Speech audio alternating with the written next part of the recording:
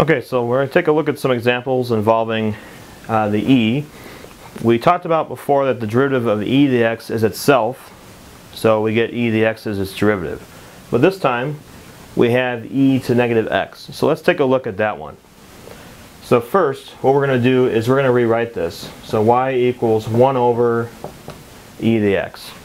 We want to put this on the bottom, and so that way we have a positive exponent, plus we only know how to do the derivative of the e to the x right now, so we want to create that. We can do that by putting that on the bottom.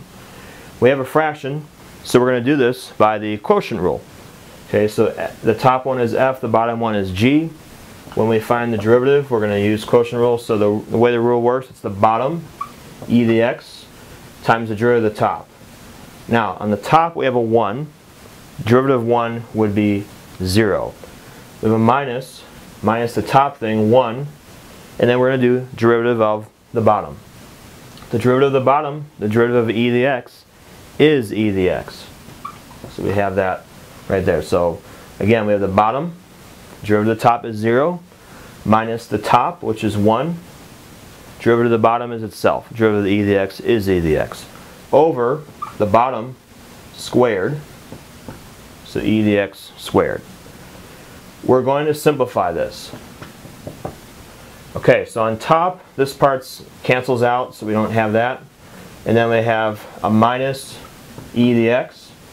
On the bottom, you have a power raised to another power, so your rules of exponents tells us that's going to be 2x.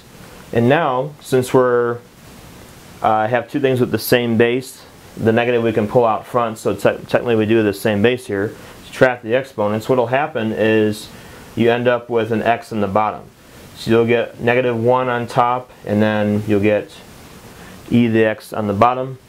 So this is going to be your final answer, or you can write it as negative e to the negative x. That would be another way of writing that as well.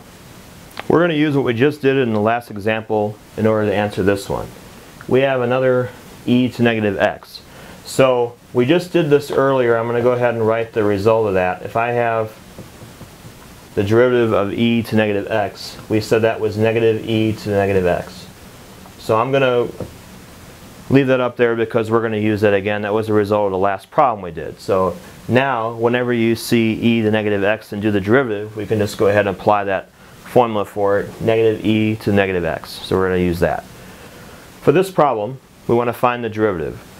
What we're first going to do is we need to separate that. Now we could do that by quotient rule, but this is one where we can make the problem a little bit easier by dividing each of those by 2. So in fact, what will happen is I get a 1/2 e to the x minus a 1/2 e to the negative x. Both of them, there's a 1 on top of both of those. We're splitting up the fraction, and you can split it up into that one.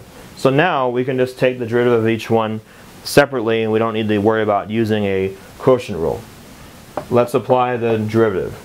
When you apply derivative to this one, you're going to leave the 1/2 down front. The derivative of e to the x is e to the x, the same thing. Over here I have a minus 1/2, and then I'm going to multiply it by the derivative of e to the negative x, which we already did before in that previous example. So with that, we're going to put in this, negative e to negative x.